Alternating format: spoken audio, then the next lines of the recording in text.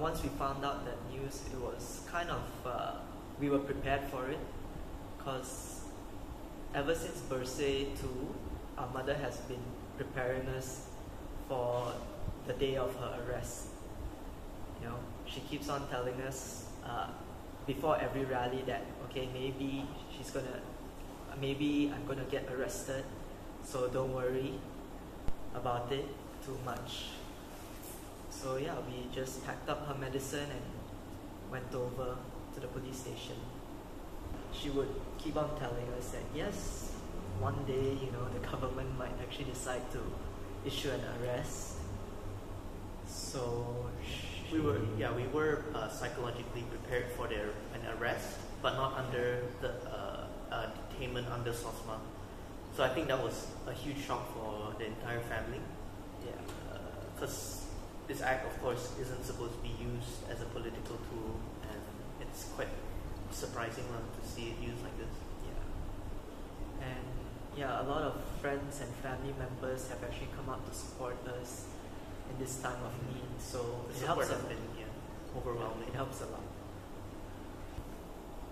Well, the important part for our parents was that we are not overtly exposed to their line of work, because they tried to prioritize our studies, and they were afraid that if they bring us to their line of work, it could jeopardize our studies a bit, but even a bit, because the main priority for our parents were our studies, so they thought very highly of education. About our early teens, I believe, that we became fully aware. We knew that initially when we were younger, we sort of knew that they weren't working for like a regular engineer and stuff like that, as compared to our other friends at the time. But as we grew older, we fully understood that their line of work is a lot less conventional, and after realizing that, we still fully supported them. Even though our parents prioritized how their method was of prioritizing education was to prioritize education, but not to overly pressure their children. So they would be happy if you did your best.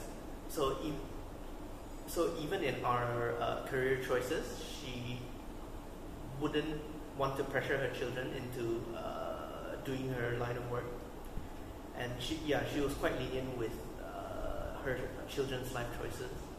To be honest, only close friends know about who we are and who our parents are. And they're also quite lenient with our Yeah, life choices. they are very they don't really pressure us.